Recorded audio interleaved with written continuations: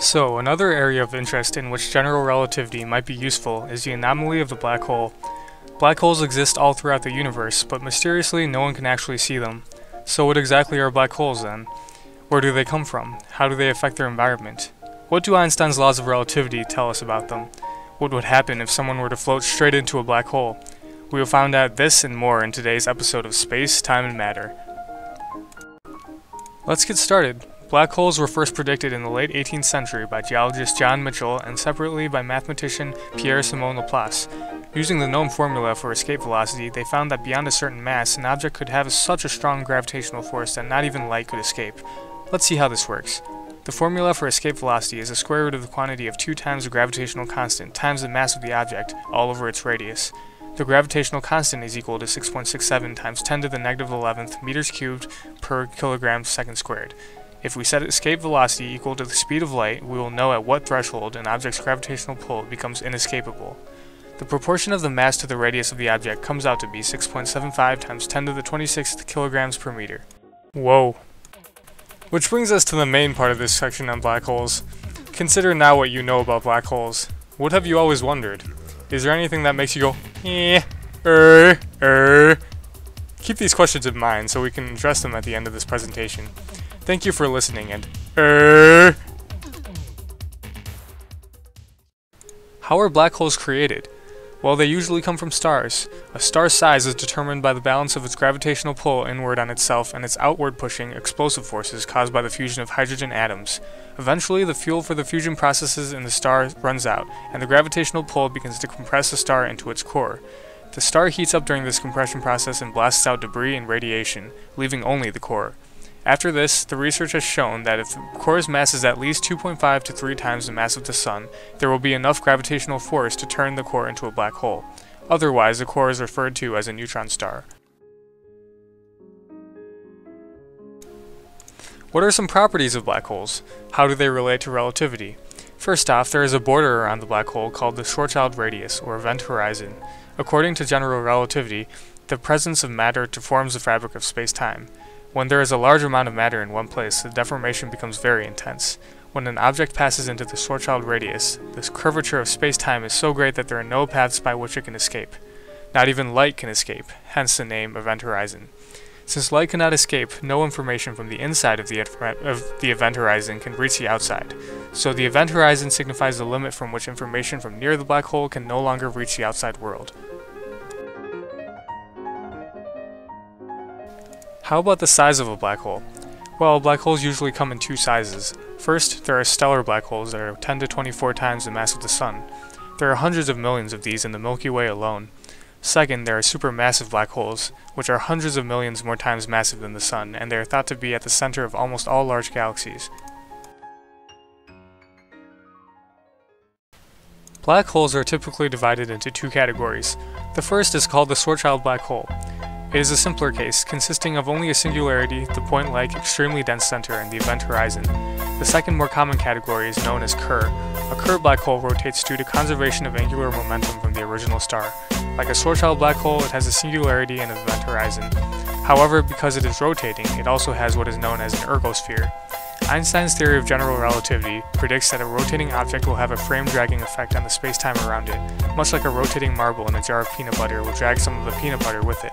So, an object falling toward the black hole may feel like it is descending directly towards the center, but it will actually be dragged along in the direction of rotation, along with the rest of the surrounding space-time. The ergosphere is a region in which this frame-dragging effect can be felt. Finally, the static limit denotes the boundary between the ergosphere and space. And one last thing about the properties of a black hole. We have already seen that they have mass and angular momentum. They can also be assigned a charge.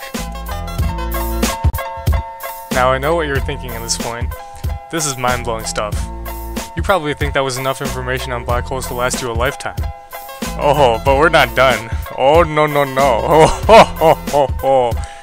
We're going to equip you with some practical knowledge about what would happen if you found yourself floating towards a black hole.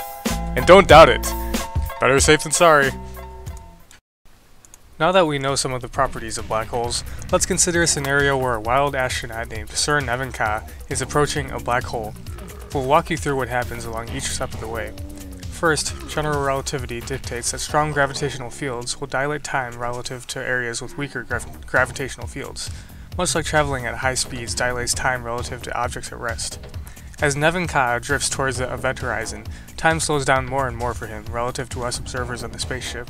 He appears to be approaching the horizon more and more slowly, taking an infinite amount of time to reach. Another prediction of general relativity is called gravitational redshift. Electromagnetic radiation in a strong gravitational field will be reduced in its frequency and intensity to a viewer in a weaker gravitational field. As Nevin Ka takes his sweet time reaching the horizon, he will also begin to fade and become redder with each passing moment. From Nevin Ka's perspective, everything is proceeding normally, and he passes the event horizon. Now there is no turning back. He is doomed. He's doomed. Now a horrifying process will begin to happen. The technical term that scientists use to describe this process is spaghettification. Much like a difference in gravitational pull due to the distance from the sun causes tidal forces, spaghettification happens due to the difference between gravitational pull on Nevin's head and on his feet.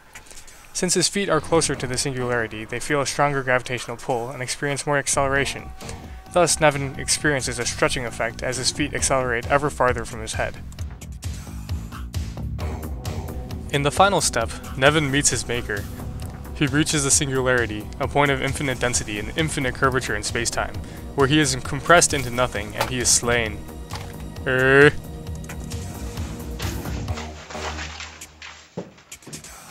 He is no match for the fabric of the cosmos.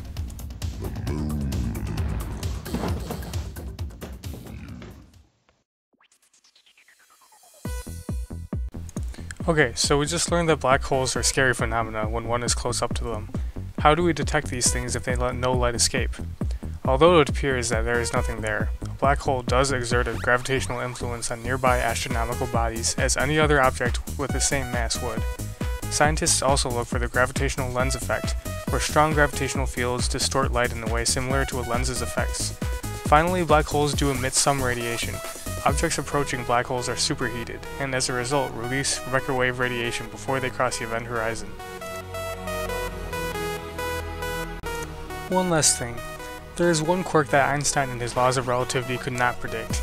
Quantum mechanics actually plays a key role in our understanding of black holes. By the classical model, no particle can escape from a black hole. The quantum mechanical model, however, predicts that something called quantum vacuum fluctuations will create particle-antiparticle pairs just outside the Schwarzschild radius of a black hole. This is called Hawking radiation. These pairs usually annihilate each other. However, right outside the event horizon, the antiparticle is instead pulled towards the black hole while the particle escapes. Through this process, a black hole evaporates and loses mass over time. Amazingly, it has been found that the radiation emitted by black holes is identical to that which would be emitted by a black body. A black body is a hypothetical object that is capable of absorbing 100% of incoming electromagnetic radiation. This is some of what we know so far about black holes, but there is undoubtedly so much more to find out. In the scientific world, general relativity has conventionally been used for objects on a larger scale, while quantum mechanics has been used for objects on a micro scale. Black holes are an enigma in that they are extremely massive, calling for the use of general relativity, but they are also extremely small, compressed to a point like singularity. Well, that's all for today, folks.